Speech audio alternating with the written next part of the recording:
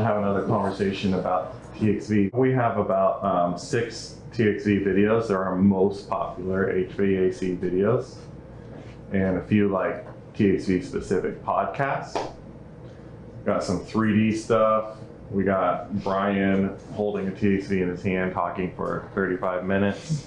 I would say that better than me rehashing the whole TXV thing again, that you guys should revisit some of those things while you're working, put it in your ear. And usually what happens as you grow, there's another layer that last time didn't sink in. But as your technical skills and experience grow, you listen and you unlock another layer that gives confidence and helps you like in that next situation with TXVs. TXV diagnosis is super simple.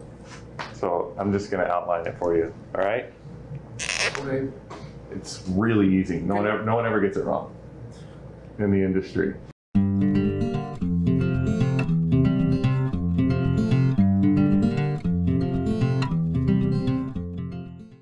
What does this tell us about our TXV failure? If that's high, there's a possibility that it's real. Okay. All right. If we have a normal or high, then you're allowed to look at your TXV as a possibility. If you don't have normal or high, the TXV is off limits. Does that make sense? All right, great. Now we're gonna go superheat. And you're talking specifically about very open. Yeah. Because you didn't. Yeah. We'll talk, I'll end, just as a bonus, I'll end on the open TXV situation. But forget that TXVs can overfeed open. It's all about TXVs closing down. Superheat. High. Normal or low. Let's do normal under 25. If your superheat is normal or low, your TXV is doing its job. Something else is going on. Under 25, let's not be quoting the slightly low shut TXVs. All right? If a TXV, let's say a TXV is slightly shut, so we have a higher than expected superheat, and we're pretty much doing our job, it's just a little bit like low on our suction. How can we prove that that's the only problem? I check my split just to make sure that's not way off. If Okay. it's way off, then I'm like, okay. Split is huge. If you're split, you got a nice 20-degree split, you're not allowed to quote TXV. Yeah. Anything higher than 20 degrees, definitely not allowed to quote a TXV. All right, so we'll put that on here too.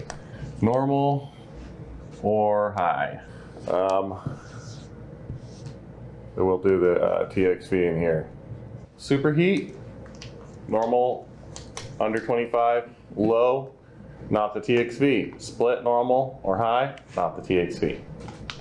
So that should eliminate half of the misquoted TXVs that we had. Subcool, low, TXV. There you go. Now, let's say that your TXV is failing and it's not opening all the way, and you have like 25-degree superheat, and you have a slightly lower suction than you like, and you're convinced, okay, this TXV, like we should put something in here that's gonna meter and give us 9 degrees superheat, right? What's a way you could prove that the TXV is actually stuck, it can't open, versus something else going on, like an airflow issue or a charge issue?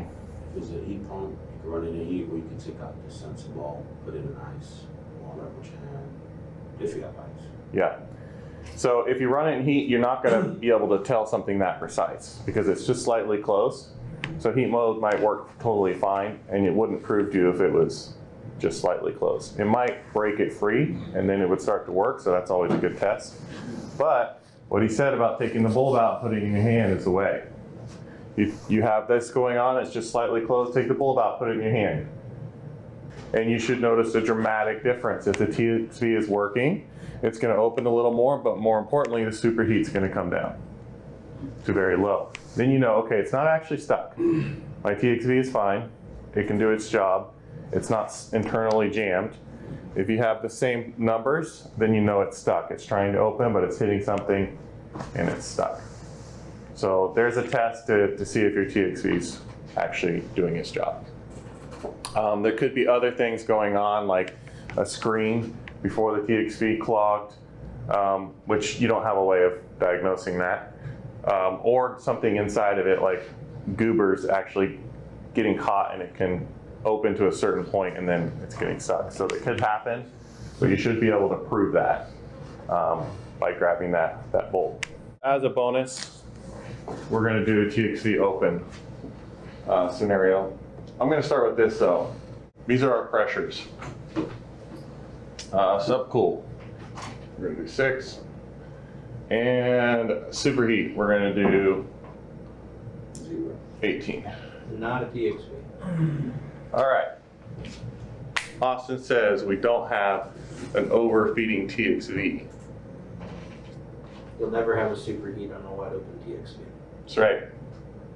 Exactly right. You're never going to have a superheat on a wide open TXV. So what else could be causing this? Compressor slipping. Yeah, slipping. That's the most likely cause of a really high suction and a low head with a subcool and a superheat. You're very likely it's your compressor that's slipping. Reversing valve. Yeah. Reversing valve could be the problem too. Yeah. And yeah, so this gets very tricky.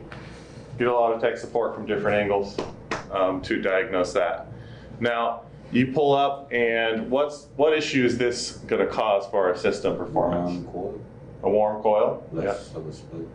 Less of a split, low split. Yep. High humidity. High humidity in the house, warm coil, low split, not keeping up on hot days. The coil's not getting cold enough to pull out moisture. We're going to do what an open TXV actually looks like.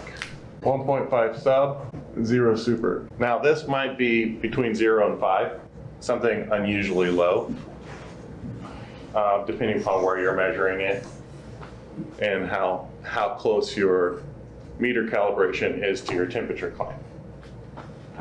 I've seen something where the system was overcharged and someone adjusted the TXV To compensate? to compensate, and then I had to remove the refrigerant and then redial. Redial TXV back in. That totally makes sense. Yeah.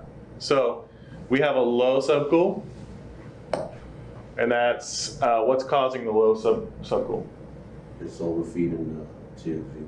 Because it's overfeeding. Yeah. So why does that affect the There's a subcool? restriction at the TXV just straight with the coil. Mm-hmm. Refrigerant can't stack if the door is wide open. Yeah. Exactly. Yeah. I got it. It's what he's describing, but that's a clear way. An analogy.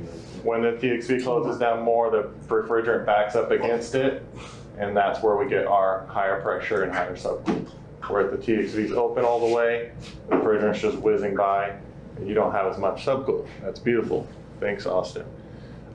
In the superheat area, the difference between this and our compressor was, well, a couple different things. One, superheat is really low.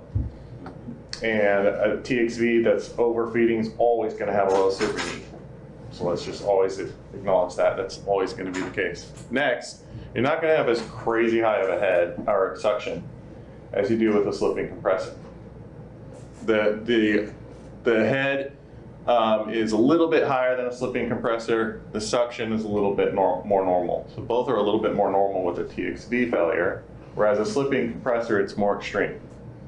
We usually are up above the 160 range, in the 70s sometimes, 170 on suction pressure with a slipping compressor. But your TXV is not going to be giving you, a wide open TXV is not going to be giving you 170 PSI on your suction. It's just, it's not going to allow it that extreme. It can only open all the way up to a certain point. The other thing is that if you go to add refrigerant, let's say we're in the 5 range, you go to add refrigerant, you're going to make it 0 pretty quick. and it's not going to do a lot for your subcool. It's still just going to rush by. So that could let you know right away that something's going on. Whereas with the compressor issue, slipping, it doesn't change very much with added refrigerant. Eventually it does, but you know, suction just keeps getting higher and higher, and the compressor sounds worse and worse. So you'd have to dump a lot more in that scenario. TXV, if we have, let's say, a 5-degree superheat, and everything else looks like a failed TXV, we could have a failed TXV with a slightly low system. And that could be a little bit more tricky to diagnose. If you add refrigerant and your TXV is closed down, your subcool responds immediately. As soon as you start adding refrigerant and you have a closed down TXV, that subcool's like, boop, boop, boop, boop, boop, boop. You're stacking against the closed door. I'm gonna use that for the rest of my life. I was just gonna challenge you guys with one more question here. These are our pressures. So just erase that.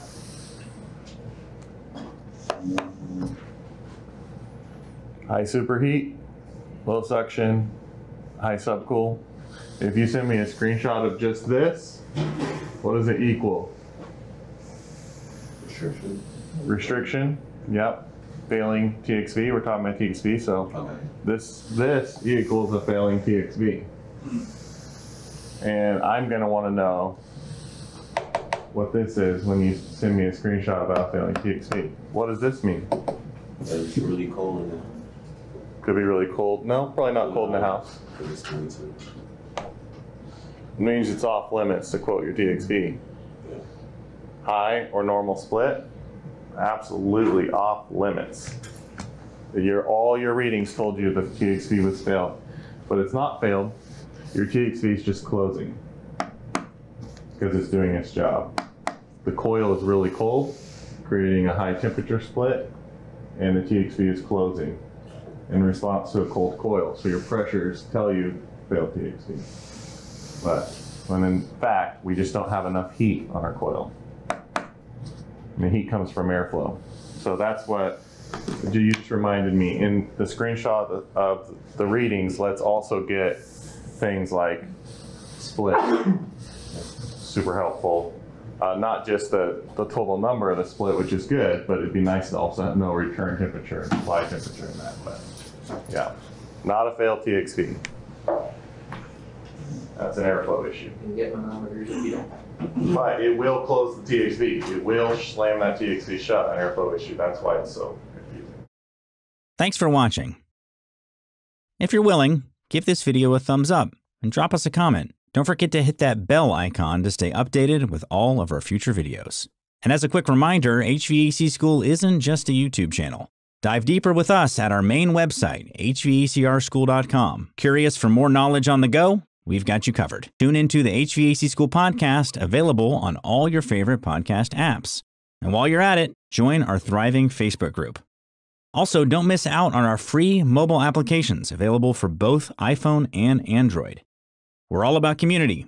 For techs, by techs.